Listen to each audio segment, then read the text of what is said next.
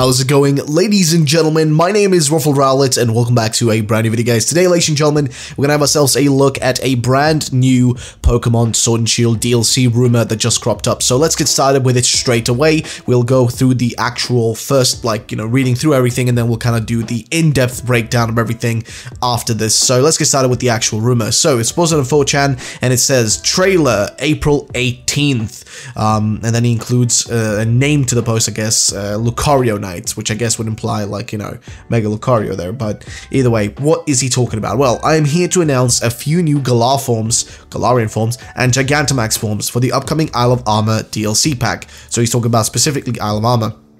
They will all be featured in a trailer released in April 18th. So that, again, sounds fair enough, like nothing too strange there. He continues on saying, though, Jinx is a mermaid with kelp hair and gains a new evolution that holds a coral scepter called Heavionetta, I guess? I'm not sure, hoping that's not a really weird word or anything. Either way, a ghost doomed to live on land. It is able to Gigantamax and use its Gmax Serenade, which sets up Safeguard. Alright, sounds pretty reasonable. Next, Slowbro is pure Psychic type and has immunity as its ability. Its nutrition is based off toxins secreted by Galarian Tentacool and Tentacruel. Alright, that again sounds a little bit odd and seems a little bit too specific. Either way, Gigantamax Weavile wears a long coat of Arcanine fur and a gigantic ice claw, or gigantic ice claws, I guess. Its Gmax Victimizer is an ice-type move, deals double damage to not very effective targets. That does sound pretty insane, actually, as a move. That sounds great, to be honest. But I mean, I'm not sure how useful it will be, but it sounds pretty good in my opinion. I mean, maybe I'm wrong. Either way. Next up, Gigantamax Dusknoir keeps the same body height, but is now a giant and creepy translucent red cape flowing around it, or has a red translucent cape flowing around it. A big scythe of darkness appears from its cape when it attacks. Its Gmax Reap instantly KOs a target. Alright, that sounds reasonable. Swalot is a fairy and poison type and wears a chocolate bow tie. Its mustache is now a string of gummy worms, and its body is made out of bubblegum. That seems a little bit too much on the nose in my opinion for a design, but maybe I'm wrong. Clara's signature Pokemon is Galarian Perugly, a poison and ice lynx. Avery's is a psychic and dark Hypno, holding a silver platter. It looks to have been inspired by a butler, which would make sense in my opinion. So that was the first rumor. That was the Pokemon Sword and Shield DLC rumor. Now next up is another rumor, and this is about the Pokemon Sword and Shield anime. So let's take a look at what it has to say. Pokemon anime next episodes spoilers. So it starts off here saying Satoshi versus Pishesh from Kubicha City. Battle starts. 2v2 battle. It's a start to the Pokemon World Championships. Now, this does make sense as we've seen a lot of references to this within the anime so far, so again, sounds reasonable. Next up, a completely focused episode on Rocket Dan. Metamon wants to be an actor. No clue what that's referring to, but alright. Next one, a new Lugia raid battle will start soon. The fierce battle between the gigantic Gulug and Lugia can go catch it, is a question. So here's an interesting fact about this. We actually know now that Lugia will be returning in an episode, and this was posted on the 22nd of March, so this could actually be somewhat legit here. The actual information does seem to make sense. It does seem to be, actually fitting with what the information we have now is. So let's continue. Satoshi loses to trainer Takeru from Mio City. Then a training non-official battle with Sharona starts. Kairyu versus Gaburias.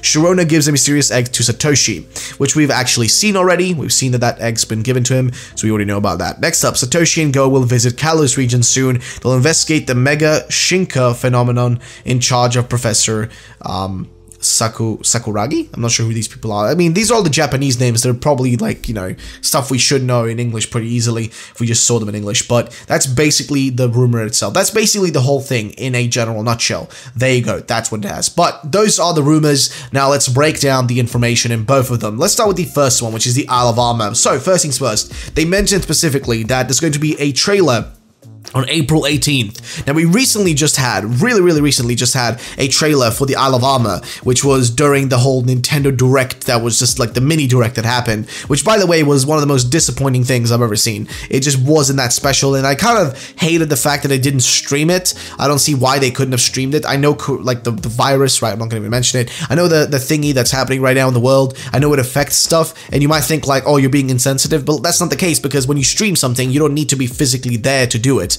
You know, you don't need to physically be in a specific spot for them to, like, you know, host this video. Like, they could have literally uploaded it as a premiere. Like, they could have just, like, instead of having that video just go straight up onto YouTube, they could have had it as a premiere and, you know, like, some sort of announcement. It just felt a little less, you know, exciting just having this video pop out of nowhere and just be like, here you go, you know, here's the info.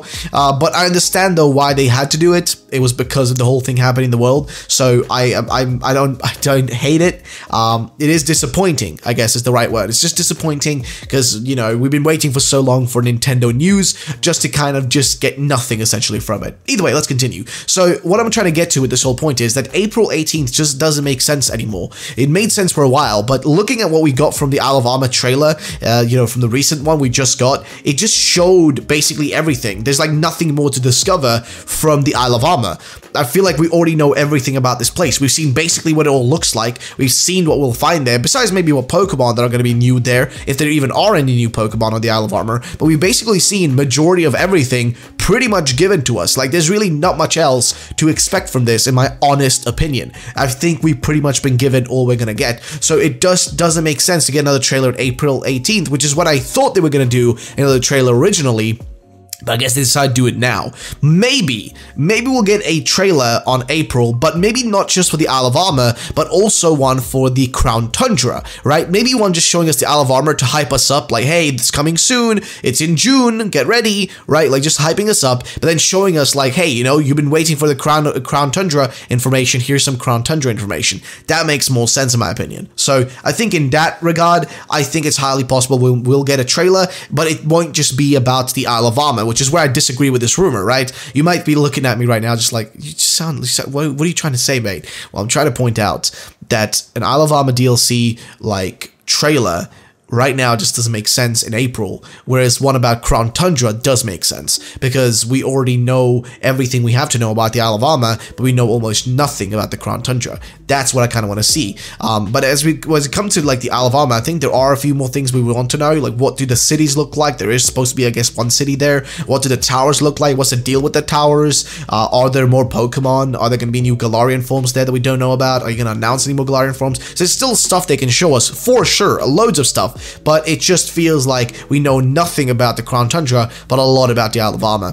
But either way, let's continue. I digress. So, Jinx is a mermaid with kelp hair. So, I wouldn't mind seeing Jinx getting some more love. We do know for a fact, actually, that Jinx does have some sort of, you know, cry, like a new cry within the files of Pokemon Sword and Shield that was never used. And that could possibly be for a new Galarian form, which honestly would be really cool. I know Jinx is one of those Pokemon that a lot of people either you love or hate it, right? You either love it or you hate it, and it's just kind of this weird Pokemon in a weird position. So I feel like it's highly possible we could see something happening with it. Next up, of course, Slowbro being Psychic type and its immunity has its ability.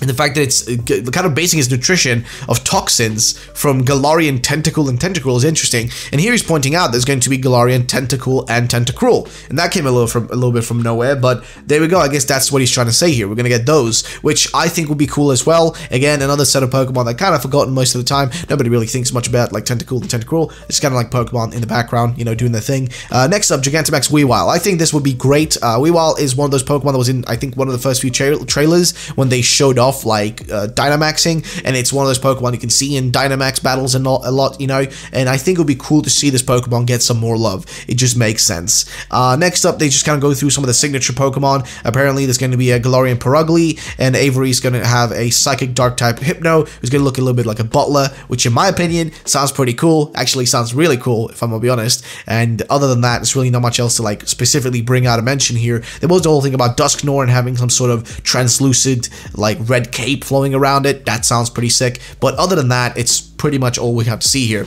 Next though is the other rumor, which is the Pokemon anime next episodes. Now here, some of this stuff is a little bit confusing due to the fact that it's not all specifically in English. I know Satoshi is Ash for a fact. Go is the same pretty much in Japanese and like, you know, English. It's Go or Go, you know, like with a U at the end.